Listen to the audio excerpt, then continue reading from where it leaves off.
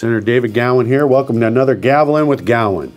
It was another busy week at the Capitol. Governor Ducey signed a few great bills into law, and Arizona is going to see a lot of positive improvements.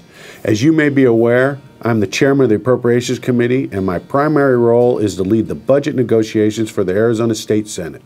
Since voters have entrusted me to represent them, I take my time analyzing where each and every dollar should go to ensure the money is used wisely and not wasted.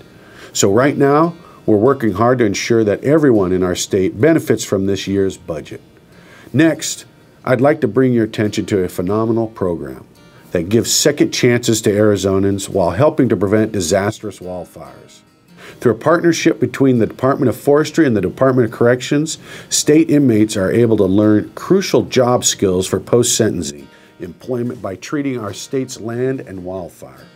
Over a 2-year period, more than 700 inmates will address the need to remove fire-prone vegetation from Arizona communities. So far, 100 inmates completed their training to join the inaugural crew of the Arizona Healthy Forest Initiative. Following their release, these graduates will use the essential skills learned to help them build better lives and contribute to our society in a meaningful way. This is tremendous success for Arizona as we create second chances for prisoners to help them become productive citizens when they return to society and help protect our state as we enter fire season.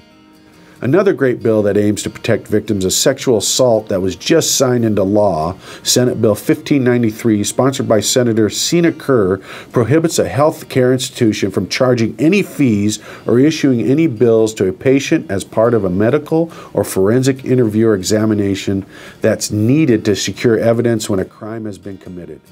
This bill will ensure Arizona will defend our victims and remove any further obstacles they may face. Finally, I attended the House of Representatives joint session on Ukraine today.